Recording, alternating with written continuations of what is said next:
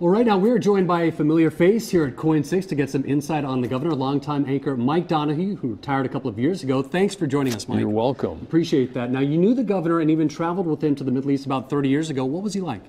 He was a strong man. I say that in terms of character, but still he was compassionate. He was a kind, very kind man.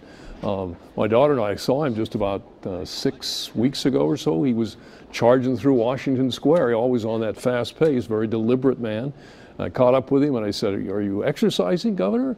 He said, "No, I'm going to buy a pair of slippers." That's the way he was, a very focused kind of guy, got the job done. Now, as far as his politics, he was the last Republican governor elected in Oregon back in 1979. How was he able to get the vote?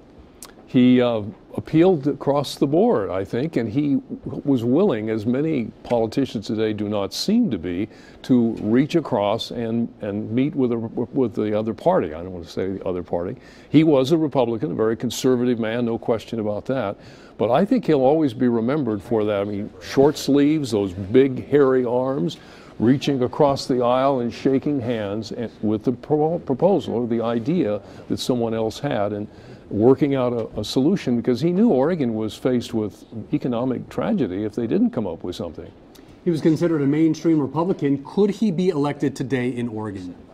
I think so, because I believe there are a lot of people who want to have I'm not saying he's a moderate, he was conservative, but in some cases where it was required, he would be that moderate, that compromiser. I think he could be, yeah. Oregon's always elected people who have an open mind, and I think that would be a characteristic of his that will last for a long time. Okay, thanks so much. Mike Donahue joining us this afternoon. Pleasure to meet you, sir. You're welcome. Nice to meet you, Mike.